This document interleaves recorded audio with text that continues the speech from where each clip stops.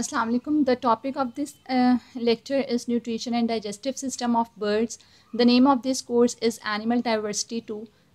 Teacher of this course is Sir Umar Rashid, and I am co-teacher of this course, Miss Iram Bukhari, lecturer zoology, University of Education, Bank Road Campus, Lahore. Nutrition in birds. uh, Actually, the all birds need food, water and shelter, but they all have different food needs. For a look of different types of birds beak, I also showed the different beaks of the bird in this lecture. Other factors that determine a bird's diet include flight habits, sight and hearing. For example, the birds like the swallow that feed while flying rely mostly on the insects for food. So most birds have a ravenous appetite. Ravenous appetite means that it implies the extreme hunger. This appetite supports a high metabolic rate that makes endothermy and flight possible.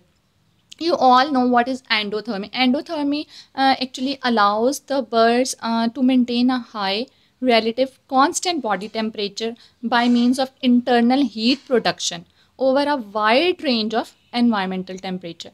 The primary reason of endothermy in the birds is that it allows an animal to maintain high activity level at all the times. So, for example, the hummingbirds feed almost constantly during the day. In spite of a high rate of food consumption, they often cannot sustain for the rapid metabolism overnight, and they may become torpid with reduced body temperature and respiratory rate until they can feed again in the morning. Torpid is actually is a state of decreased physiological activity in an animal, usually by a reduced body temperature and metabolic rate. Animal that undergo daily torpor includes usually the birds. In this picture, you see that this is the bird flight and feeding adaptation, and this is the ruby-throated hummingbird, which hovers while feeding on flower nectar. Hummingbird beaks often match the length and curvature of the flower from which the bird extract nectar. So bird bills and tongues are modified for a variety of feeding habits for the food. In this slide, you all see that this is the beak of the bald eagle, and in this slide, you see the bill of a powerful bill of the cardinal. In the first, this is the beak of the bald eagle, in which is a specialized for tearing the prey. And in the second slide, you will see the bill of a powerful cardinal, which help them to crack the tough seeds. In the third diagram, you see that this is the picture of this is the bill of the flamingo, and a flamingo, it really this the bill helps the flamingo to strain the food from the water in a head down feeding posture. Large bristles fringe the upper and lower mandibles. As water is sucked into the bill of the flamingo, larger particles are filtered and left outside. Inside the bill, tiny inner bristles filter smaller algae and animals, and the tongue of the flamingo removes food from the bristles.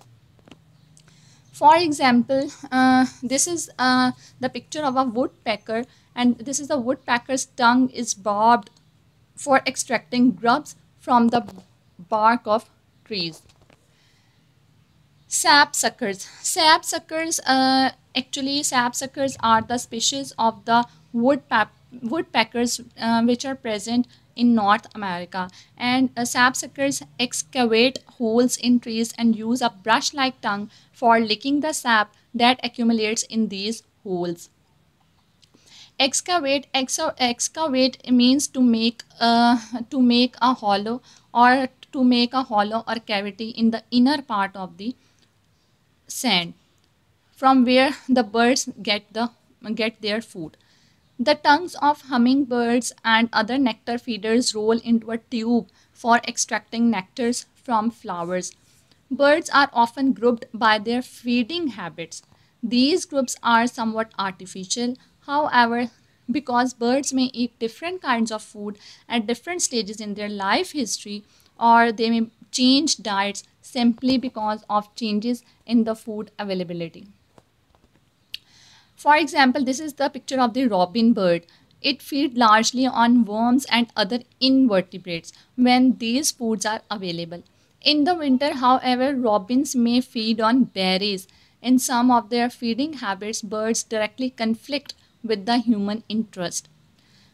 Robin birds damage to orchard and grain crops is tailed in the millions of dollars each year.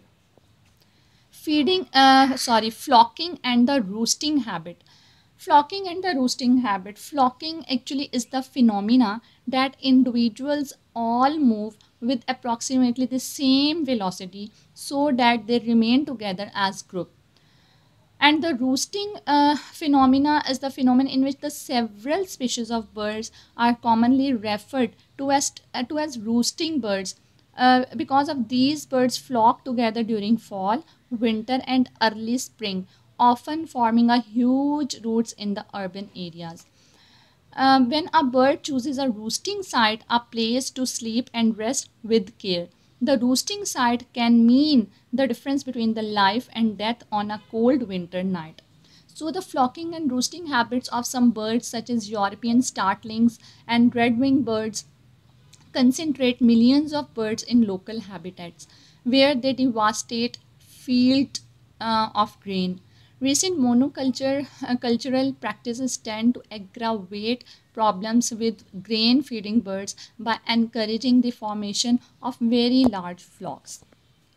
Birds of prey have minimal impact on populations of poultry and game birds and on commercial fishes. Unfortunately, the mistaken impression that they are responsible for significant losses has led humans to poison and shoot them. Digestive system of birds. First of all is crop. In many birds, the diverticulum of the esophagus called the crop, and it is a storage structure that allows birds to quickly ingest large quantities of locally abundant food. They can then seek safely when digest while digesting their meal. The crop of pigeons produce pigeon's milk, a cheesy secretion formed by the proliferation of cells lining the crop. Young pigeons, which are also known as the squabs, feed on pigeon's milk until they are able to eat grain. Cedar waxwings, vultures, and birds of prey use their esophagus for similar storage functions. Crops are less well developed in insect eating birds because insectivorous birds feed throughout the day on sparsely distributed food. Stomach of the birds. The stomach of the birds is modified into two regions. First is the proventriculus, and second is the ventriculus, which is also called the gizzard. Proventriculus.